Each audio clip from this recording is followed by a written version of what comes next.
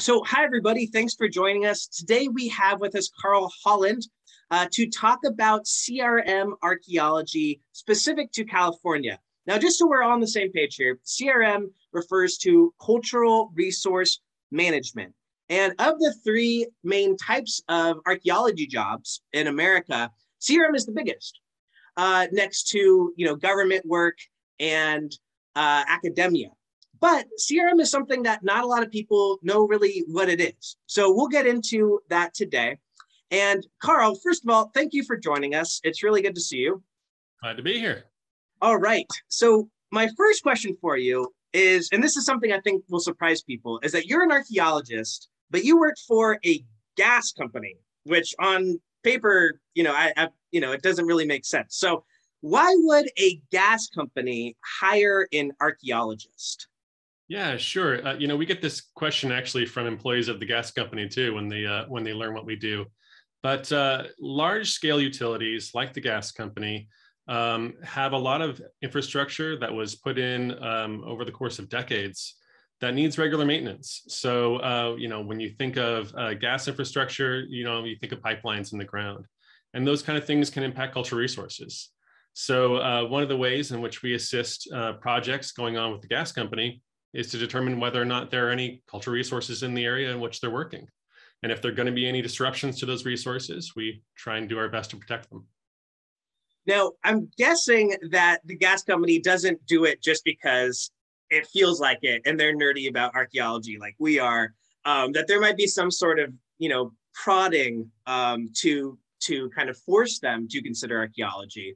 And I know that there's a bunch of laws in the books about archaeology and when organizations have to consider it.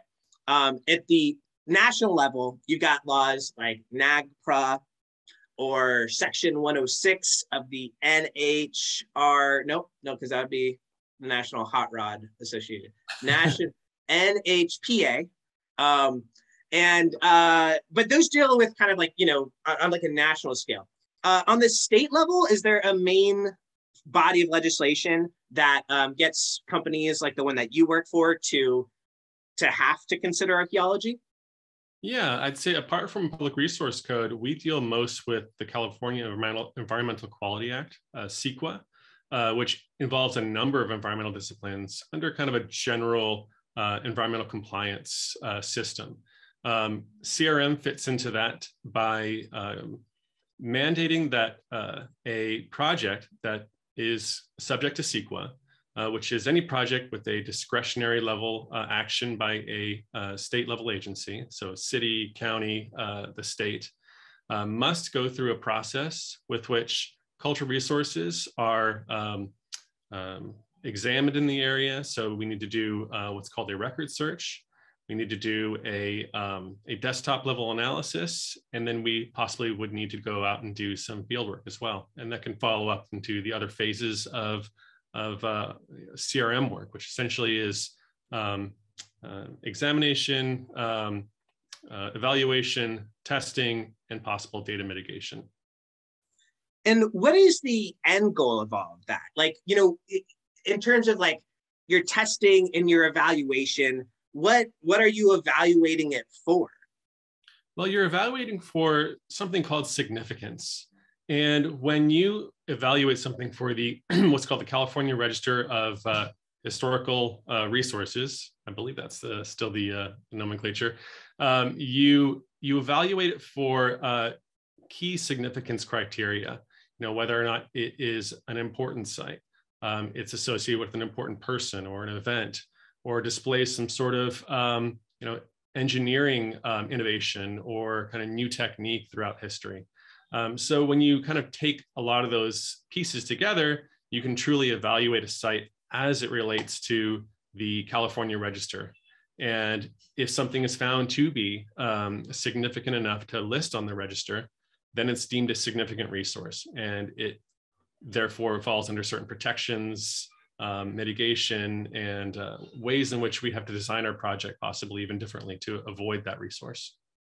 So from what I understand, the key thing that kind of holds all this together is deciding whether some archaeological site is significant to be on this California register. And that kind of drives the whole thing. Now, today, you know, in your current job, do you go out and like look for these sites to see if they're significant? Or is that something that you do not do? I don't do that anymore. I can when I want to have a little bit of fun, Okay. but for the most part, I'm in the office. So what I do is I evaluate projects that come to our department within the utility, and I evaluate them for whether or not they are exempt from CEQA, or if they are beholden to CEQA, and then that kind of guides the process I take with that project. And if I determine that there is a project that has, you know, a CEQA compliance related issue, I actually go out and I hire a archaeological consulting firm to do that work for us. So they typically go out, they perform a field survey, and they let us know what kind of resources are there. And then we kind of take a next step approach on whether or not our project might possibly impact those resources, if those resources are significant, and what we can possibly do to mitigate any kind of impact to those resources should the project not be able to be designed in a way that doesn't impact them. Right on. So you are in a pretty crucial position to basically say, like, is everything that the company is doing, is it right? Is it to the law? Are we doing what we're supposed to? And are these archaeologists doing what they're supposed to as well? Now, I know for a fact that back in the day, you were one of those people who'd go out and do that initial looking for archaeology sites, because I was with you. This is about 10 years ago or so, I'm going to say. And I was wondering if you'd be comfortable just talking about that experience. Like what's the first step when you're out there and like, okay, our archaeology company's hired. We have to go see if this, you know, area of land has archaeology sites. What do they do? What happens next? Sure. So, you know, what we typically do is we work closely with our GIS folks. You know, archaeology, CRM, and GIS really go hand to hand these days with how we go about planning for surveys. And our field equipment is very GIS based. Typically, we're going out with a sub-meter accurate Trimble or, you know, a similar kind of device. And we'll have maps produced and areas that we want to examine that, you know, could be possibly impacted by the project. So we'll take all of that, and then we will get going, and we'll head out to the field. And then we, as either a single person or in a group, will walk in standard transects, which are essentially just straight lines over a project, spaced at even intervals, so that everyone can get a look at the ground surface in a you know, systematic way, so that we cover the entire of the project area. And hopefully, you know, we find something and there's something to record. And we do that on our Department of Parks and Recreation DPR forms, which are standard in the industry of CRM in California. They have kind of relevant fields with which to fill out all the site information that you might have in the field. So you do that while you're there in the field. You fill out as much information as you can. You know, I know there are lots of CRM firms that have moved to kind of tablet-based interfaces. So that's a common thing you see in the field these days. And then you take your Trimble and you take points. It's what it's called, is essentially you get long locations for all of the significant artifacts in your site. You get a site boundary, and then it all kind of comes together back at the office. Part of it is also, you know, being able to do, you know, long surveys over sometimes difficult terrain. It's kind of an adventure. Yeah, man. I remember you took boots really seriously. And I'll be honest, at first I thought it was a little bit like nerdy. I was like, God, this guy's really into boots. But there's a reason you're really into boots, because like you will end up like having your shoes ripped from your feet on like harsh desert surfaces after you've done this for a few weeks. And then I became into boots. So, you know, archaeologists are into boots, I think it's fair to say. So let's say that you have done the survey and you have a couple sites you think are significant. What happens at that point? Well, depending on what kind of site it is, a large portion of it might be subsurface. And when you're out there, obviously you can see what's on the ground and on the surface, but you're not going to be doing any digging. A phase two, which is the evaluation of a subsurface archaeological site, can really give you the information you need in order to make that determination.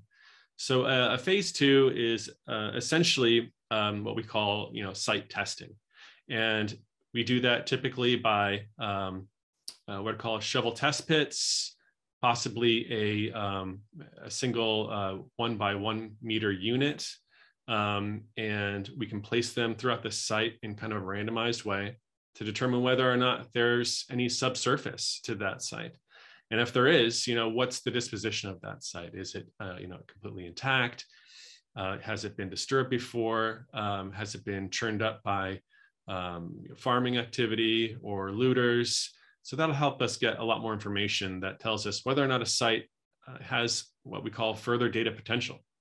So let's say that you found some subsurface remains in this phase two, and you've got yourself like a good old fashioned archaeological site, but there is a stadium being built, or like the port needs to come through here, some really important infrastructure thing. What can you do at that point, even if it seems like the site might be significant? Sure. So, once we do our phase two and we determine a site to be significant enough to be listed for one of the registers, we need to first determine whether or not, there's human remains, which, is a completely different question. And then whether or not, this site can either be completely avoided, capped, which is another kind of method of essentially protecting a site in place. If none of that's possible and we do have to disturb the site, then typically we'll do something called data recovery, which is essentially what is called exhausting the data potential of a site. So that means collecting anything that could give us information about the eligible portions of that site, what gives it its eligibility. So if it's a specific piece of engineering, it'll be about documenting, photographing, and preserving that portion of the site. If it's about whether or not it can tell us something about prehistory, it's about collecting artifacts. It's about collecting associations between those artifacts and the locations to a really high degree of accuracy. So that should the site be destroyed, it can be studied by archaeologists later in the future. Now, I'm going to ask you for your opinion on things. So just, I want to make sure that at this point we're getting into our feelings about issues. But now that we understand the process of CRM in California, I'm wondering what you think about its success. Do you think the goal of CRM archaeology, which is fulfilling the legal obligations that we have to kind of determine if there are historic significant archaeological sites, is that enough to preserve California's history? Do you think? Like, are we at a good spot? It's a really big question, and my thoughts might not match everyone's thoughts, but from my perspective, I think the CRM industry is quite robust in the state of California. I think we actually do quite a good job of doing large-scale surveys, doing adequate testing and mitigation. I think overall the process is quite sound in the way we go about approaching these types of projects. I think where CRM can do better is in engagement with the public. I think that a lot of the times people really don't understand that not only is there a CRM industry, but what it's actually producing. A lot of the times the reports, the information, and understandably so, is confidential. We don't want to be giving away locations of archaeological sites that could be looted. But there is I think there's a component there that we could do better. More of a regional synthesis of information that can be disseminated to the public in a way that helps keep them engaged. And I think that piece is still kind of waiting to come about via more legislation, really. What most of these CRM firms do essentially is, follow the letter of the law, write these evaluations, protect the resources. But when it comes to having the communities in which these resources are, understand them and appreciate them, I think we can do a lot better. Absolutely. Yeah, no, I think that's a really good idea that you put forward, that maybe there needs to be some like extra initiative that says you need to kind of summarize things in a general way. So you're not giving away, hey, looters, here's where to look, but also, hey, kids in school or like people who just care about where they grew up. This is what we learned. Because I've kind of been frustrated myself at how we really in California do favor the exclusion of this information, which is very protective of the sites that exist. And I think that's very important. But like even me as like someone who's, a professionally trained archaeologist, it can be difficult to get your hands on that info. You have to go through a kind of an application process just to look at a couple of papers from like the 70s or the 80s or something, so I think that you're totally right about public. And I wonder if like we could maybe streamline things for academics and researchers and folks that want to kind of synthesize things. I'm not sure if you'd agree on that. No, I completely agree. For Christmas, I was actually gifted a history of the town in which I recently moved. And it's one of those, I think I don't know what the company who distributes them is, but they're kind of all over the place. You see them in the gift shops and things, the history of your little town. And typically they'll have a little prehistory section. And, it was about 4 pages of very, very, very general information, nothing really actually pertaining to the town in which it was supposed to be talking about. And then it went into a great deal more of, European history and more recent events. But even something as simple as providing to the public more competent write-ups, more individualized to certain regions, a synthesis of what's kind of going on in the realm of archaeology in your area. I think that would do a lot more to help people feel more interested and more engaged. Yeah, man. Like I'm doing like the snaps thing or whatever you're supposed to do to like show agreement.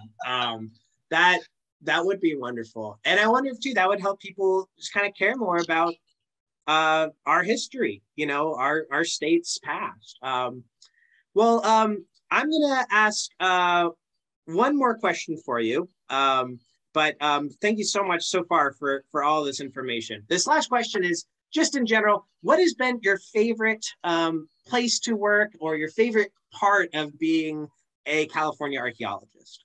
Let's see. There's so many places in California that are just incredible to see and work at. Being an archaeologist in California has taken me all over the state to places, I frankly didn't even know existed until I, was really working in them. Our work around the Tehachapi area was, it's a beautiful area to work in. I did work in the Carrizo Plain. That is an absolutely beautiful place. I've done shovel test pits right on the beach in front of UC Santa Barbara, which is, a really nice place to work as well.